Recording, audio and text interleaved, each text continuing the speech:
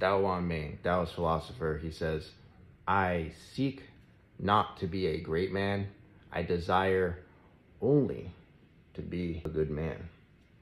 And now, I love this quote because it really embodies the spirit of Chinese medicine and Taoist principle, which contains the elements of humility, being truly humble, and understanding that one doesn't need to compete with others. One doesn't need to assume that their path is better or that another person's path is wrong, but that the true way to cultivate a contribution for the collective whole is to be in one's true nature. And that is what acupuncture does. It returns a person to what is really true when they are still and they're calm.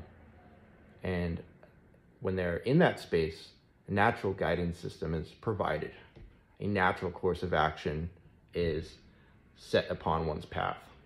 Now, Western culture is very opposite of this. It's very egocentric. It's very externally oriented and focused on accumulating status, fame, and power over cultivating virtue or principle.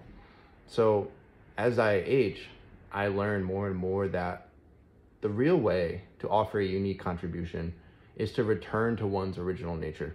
And that is almost always, at least for me, is a space of, I don't know what's best for you, but I know that when I'm in my truth and I'm not in a place of judgment, I'm in a place of flow, I'm in a place of harmony, and I'm a lot more able to offer a unique contribution and genuine expression of something that might be valuable for the collective whole.